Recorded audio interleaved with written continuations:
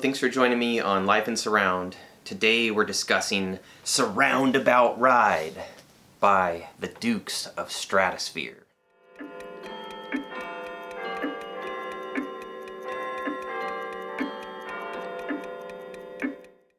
Alright, so Psurroundabout Ride by the Dukes of Stratosphere.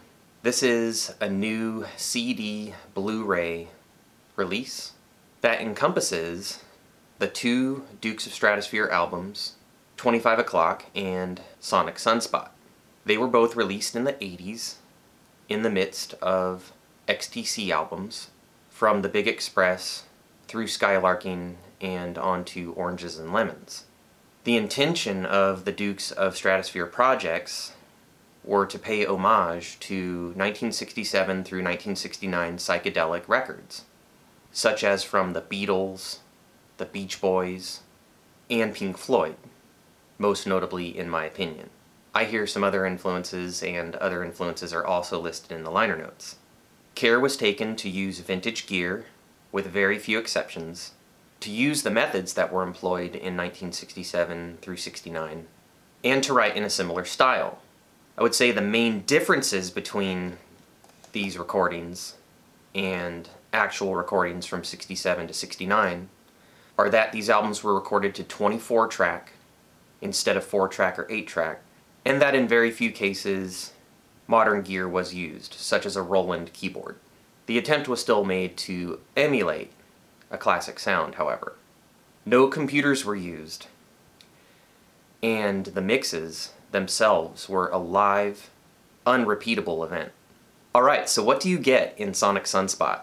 First of all, it comes in this slipcase, which gives you your cover art and disc information on the back. And let me see here, you get a CD with the new stereo remixes of both 25 O'Clock and Psonic Psunspot, plus some bonus tracks. You get a Blu-ray, which is basically a box set on a disc. You not only get the 2019 remixes in stereo, you get 2019 remixes in 5.1, both LPCM and DTS HD Master, and high-res stereo. You also get the instrumental versions of most of the songs, plus you get the original stereo flat transfers. This is very cool because, like I said, those mixes were a custom one-time event between John Leckie, the original producer and mixer, and the band.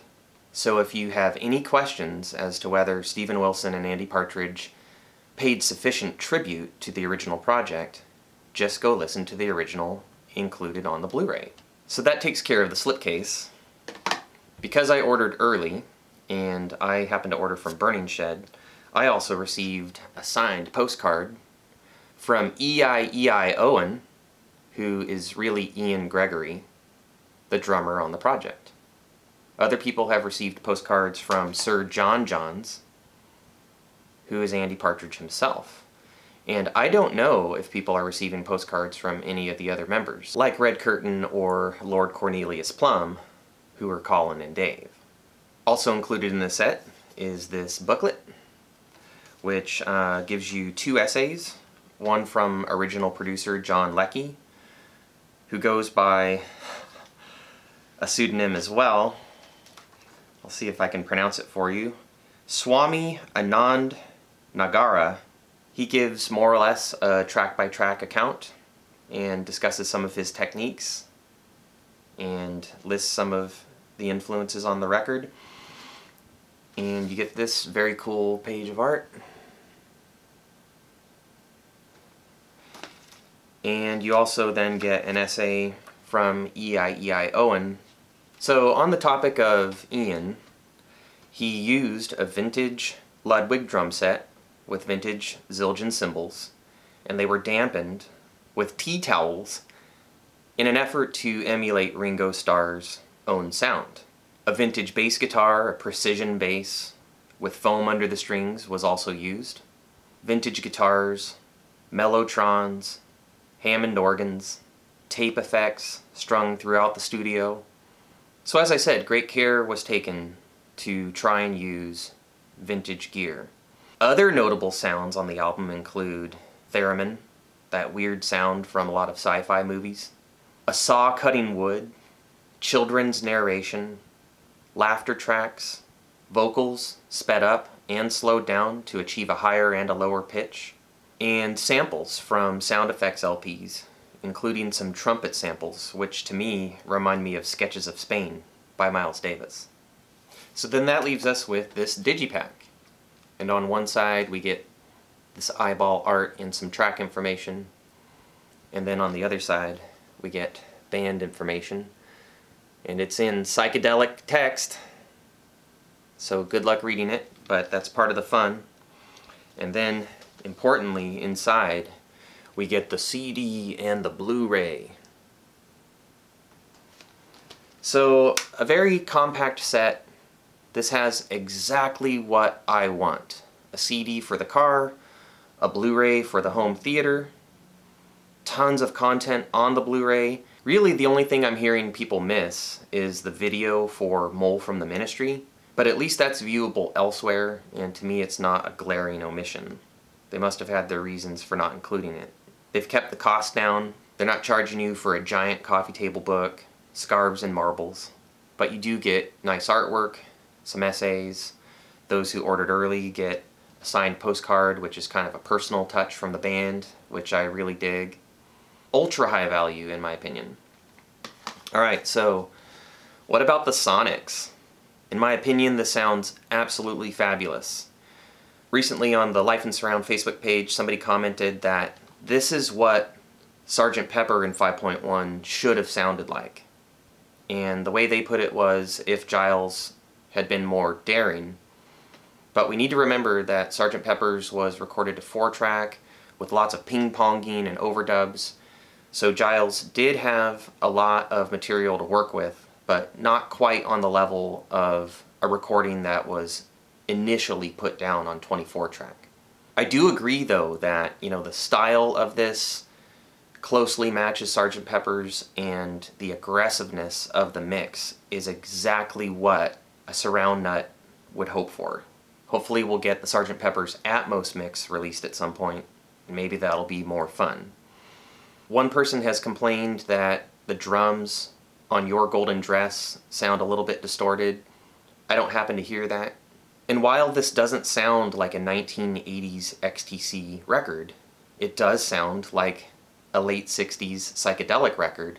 It sounds like an excellently recorded superb one.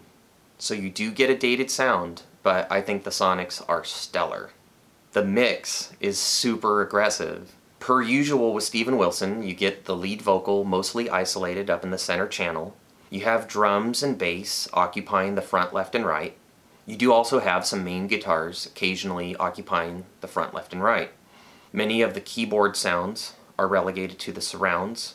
Many of the background vocals also reside mostly in the surrounds, as well as many sound effects. You also get some guitar overdubs in the surrounds, but sound effects can appear more or less anywhere in the surround field, as well as background vocals and pretty much anything else. I think part of the psychedelic effect of this mix is that things aren't just mixed to one place and left there for the entirety of the Blu-ray. You get a lot of active panning around the room, particularly with sound effects and sometimes with main parts. This sounds awesome, the mix is awesome. I also love the content. To compare this to the recent 5.1 mix of Abbey Road, I would say this mix is every bit as good and a little bit more aggressive. I would say that the sonics here are just as good. Content-wise, Abbey Road obviously is way more classic, but I think the material here is superbly done. The writing style absolutely nails the period being honored, though by comparison, I believe the song content here is a bit more cynical compared to the adventurous innocence of those actual 60s psychedelic records. I believe what you get here is a look back through 20 years of hindsight that examines the ideals of those psychedelic recordings and judges that those ideals have largely failed. Examples are the flat tire on the cosmic bicycle not allowing the singer to get any higher. The empty accolades that are sent Albert Brown's way. You do get homages more or less directly to Paul McCartney, John Lennon, Syd Barrett, and Brian Wilson. Like 25 O'Clock has some obvious thematic resemblance to 8 Days a Week. It's an impossible measure of time by one increment, right? But 25 O'Clock is not necessarily the love song that 8 Days a Week is. It has a darker tone. So I would say that the Dukes of Stratosphere projects pay very close homage to the musical styling of 1960s psychedelia, but that thematically you get something a bit more evolved. And I find that absolutely fascinating. So far, my listens through Psurroundabout Ride have been very enjoyable. I am thrilled with this. XTC and the Dukes of Stratosphere are among my current favorite artists because of their surround content. Psurroundabout Ride is released as part of XTC's Surround Sound reissue series. They've once again teamed up with Steven Wilson, who is pretty much my favorite mixing engineer in this day and age. He's pretty much the new Elliot Shiner, which is a good thing. The music is fun, engaging, very well done, thought-provoking even. The mix is crazy and wonderful for a surround head. Sonically, this is great. And the package has extremely high value. I'm not sure what else there is to say, so I will wrap up for now.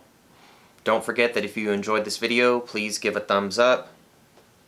Don't forget to subscribe if you're into surround music, XTC, the Dukes of Stratosphere. I have hundreds upon hundreds of more titles to get to, and I intend to. So stay tuned, leave your comments, thank you for your encouragement. Let me know what you think about Psurroundabout Ride. Hopefully we'll get some more XTC and surround soon. My guess would be Apple Venus. And until then, enjoy and live life in surround.